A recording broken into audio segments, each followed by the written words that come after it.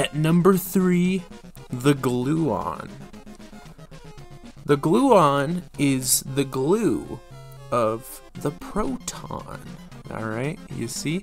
Now the gluon is the force that keeps those up and down quarks in the proton stick together.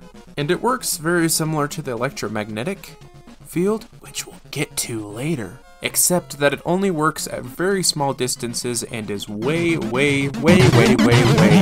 stronger. It also has 3 different charges. So like the electromagnetic field has 2, positive and negative. The strong nuclear or gluon field has red, green, and blue charges, which all attract each other.